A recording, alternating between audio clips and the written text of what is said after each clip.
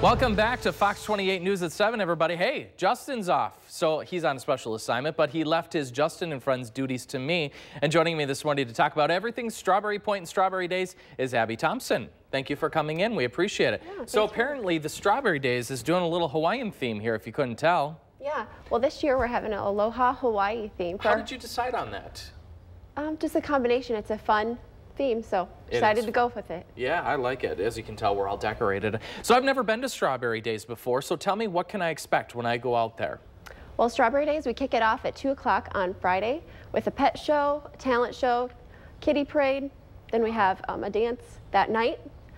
Proceeds go to the fire department. And then the next day, there is a pancake breakfast by the VFW.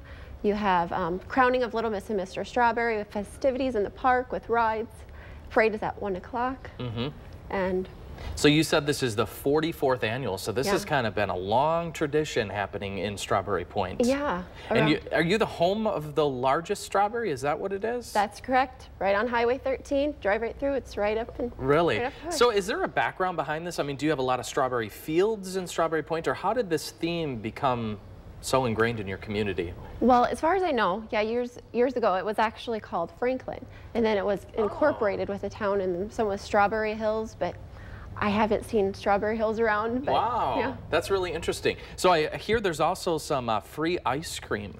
Yes, free ice cream. Stay around with the festivities. We have a hypnotist coming, and after the hypnotist, we will be serving free strawberries and ice cream from 5 to 6 in the park. You have to have the strawberries with it. What are some of the other big events? Do you have a big parade that happens too? It will be Saturday at 1 o'clock. Okay. Yep. And then also a Saturday night we have fireworks.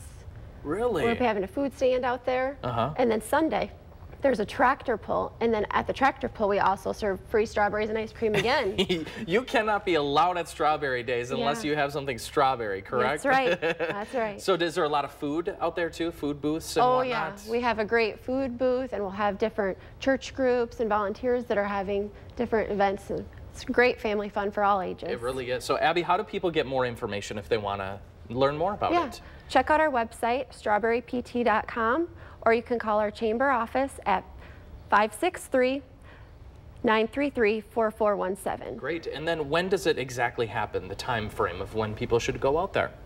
Well, you can come Friday afternoon, like I said, to the pet show. Saturday, there's stuff going on all day, from 11 till the fireworks at night, and then Sunday, so it's a whole weekend event. Sounds good, Abbie. Hey, it looks like you're going to have some good weather for it, too, so that's nice. Yes, You can thank Jennifer over there. Yes. Thanks for coming in this morning and also decorating me. I appreciate it. You have to wear it. Yeah, you have to wear it. 7:45 now. Still ahead this morning, we are off and racing. Joy and I give you our review of Fast and Furious 6. We're going to tell you whether you should see it, rent it, or skip it here on Fox 28 News at 7.